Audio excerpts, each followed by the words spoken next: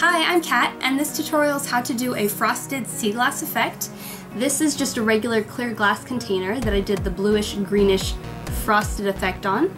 And then this one I did mercury glass on the inside of it, and then covered the outside with the same frosted effect. And this is just a regular decorative bottle that I also did with the same effect. Has some little texture on the outside.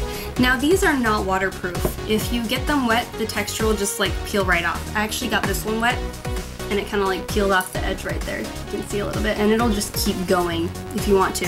Or if you don't like it, you can just peel the whole thing off when you're done, if you can find a loose edge.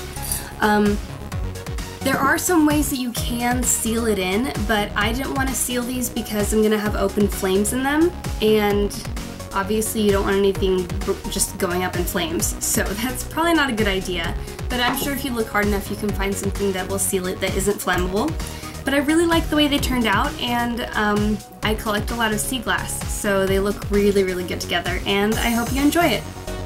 For this you're going to need your glass container, Krylon looking glass mirror-like spray paint, white glue, a paintbrush you don't care about, food coloring, a container to mix in with a little bit of water in it, a spoon, a solution of 50% vinegar and 50% water, and something to cover your workspace. For this I'm just cutting open a brown paper bag. You'll definitely want to do this next part outdoors.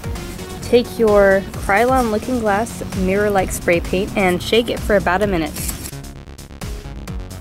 Once you've shaken it up, start spraying it inside your glass container. Try and hold it as far away as possible without getting it on the outside of the glass. You'll see you have all those little bits in there that are kind of dripping around. Try and coat it as much as possible, and then take a little bit of your solution and dip your fingers in, then flick it into the glass. You can also use a spray bottle, but that's just more work.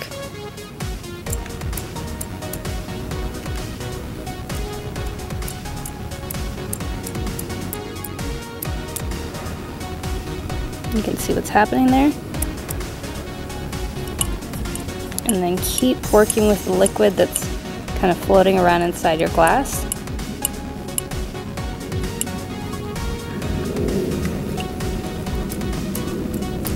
Flick a little bit more in there.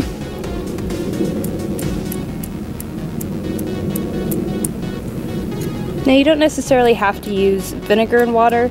I've been told it works better than just water by some people, but I've never seen any proof of that.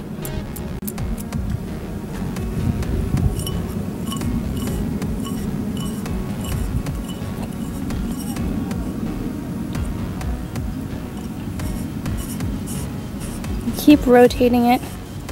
Get any little drips floating around in there to coat the surface.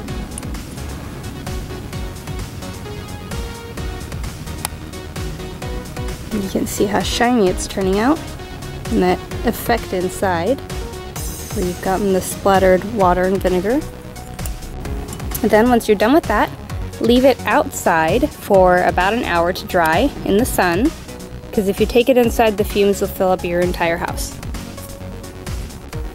Once your mercury glass is dried completely, this is where the fun part starts.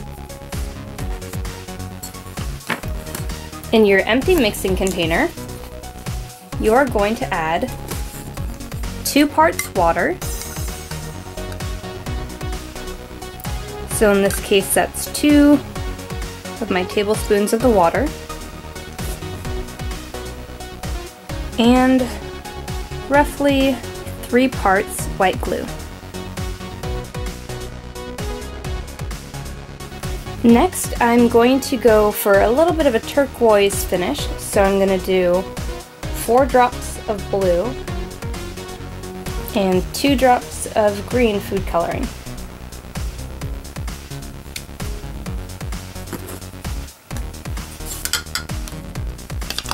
Then mix that together.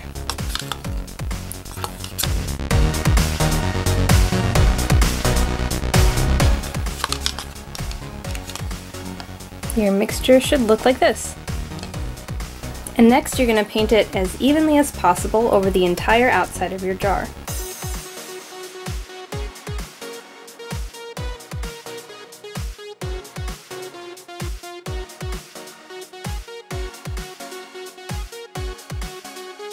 Now if you want it to be a little bit darker, you can add another layer of the paint over as you go, but the darker you make it, the more you're going to be able to see any of your brush strokes. Then I'll just let that sit to dry.